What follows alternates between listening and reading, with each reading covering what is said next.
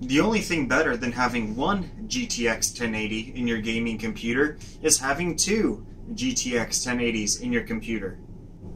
Or having a 1080 Ti. That probably would have been a better use of my money. Now, for running two GTX 1080s in SLI, if you're playing at 4K, which you would have to be playing at that much at least if you're using two of these cards, NVIDIA says you need their HB SLI Bridge, which if you buy it new, tends to run about $40 if you don't have a new motherboard that came with it in the box. Now, if you don't have an HB bridge, but you still have one of these flex bridges, or one of the skinny rigid bridges, will those work for 4K? NVIDIA says it doesn't, but actually it does.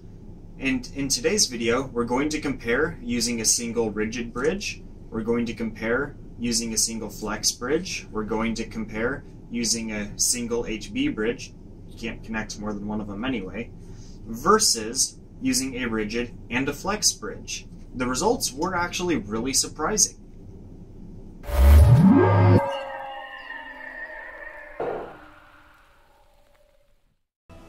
Since we're measuring how much the bridge changes the rate at which the SLI data can be transferred, choosing games that scale to the best with SLI was the main deciding factor here for our game selection.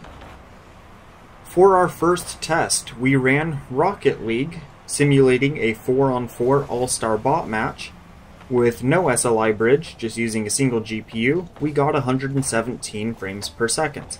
This is in 4K, with everything cranked up as high as it'll go, using MLAA. Using just one rigid bridge, away from the display connectors, we got 183.8 frames per second. Using the flex bridge, we were a little under that. Using the high bandwidth bridge, we were just barely above rigid. We're talking a less than 3% difference here.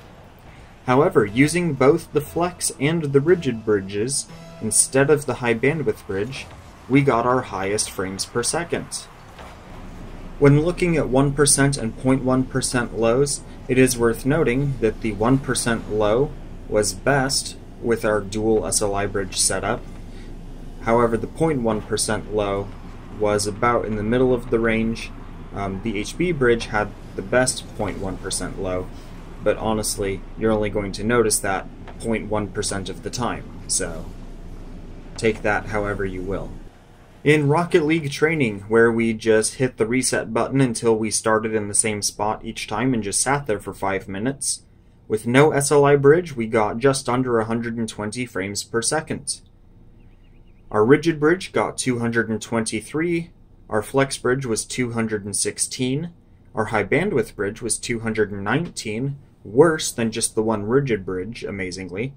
And our one of each SLI bridge scenario was literally just a third of a frame per second behind the HB bridge.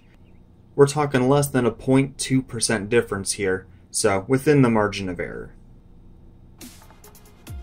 Simulating just one loop in Car Mechanics Simulator, with no SLI bridge, 4K, everything maxed, 74 frames per second. With our rigid bridge, we got 143.5. Our flex bridge, again, 143.5.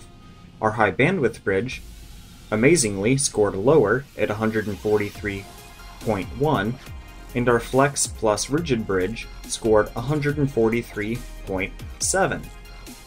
Honestly, these results are so close together that any of them would be fine.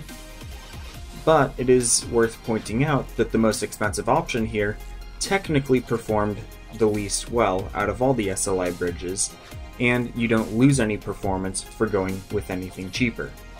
Even when it comes to the 1% and 0.1% lows, there is pretty much no difference here either.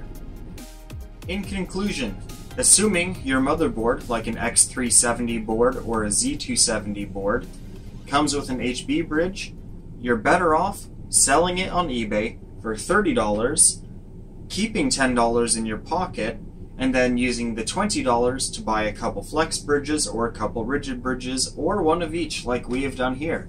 It makes absolutely no sense how making money by selling that and buying cheaper stuff would get you better performance, but hey, I'm not going to complain about getting some few extra dollars and a few extra frames per second. If you enjoyed this video, found it super useful, make sure to give it a like and consider subscribing to our channel. Make sure to check out some of our previous videos as well, and we'll see you in the next one.